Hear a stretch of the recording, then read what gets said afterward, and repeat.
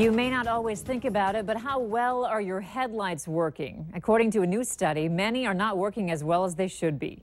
The Insurance Institute for Highway Safety suggests if you're having trouble seeing at night, it may not be your eyesight, but your headlights. The research shines a light on more than 30 mid-sized car models.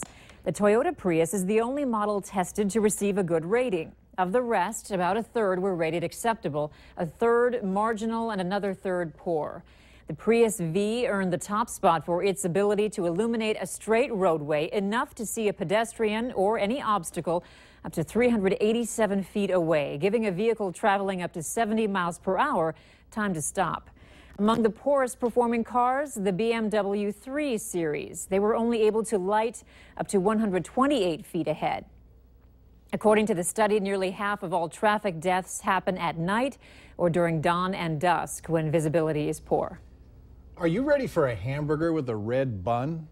Starting tomorrow, Burger King will debut a new burger called the Angriest Whopper, featuring a red hamburger bun. The sandwich will include jalapenos and a spicy angry sauce.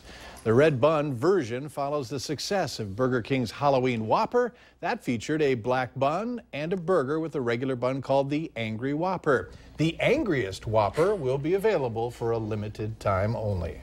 This is a little bit like when you're hangry, hungry, angry. There you go. Yeah. UND's hockey team hungry for a championship. They are looking for that elusive number 8 this season. We take a look back, though. Alex Egan shows us how they got to this point, because future didn't always look quite so bright. That coming up next.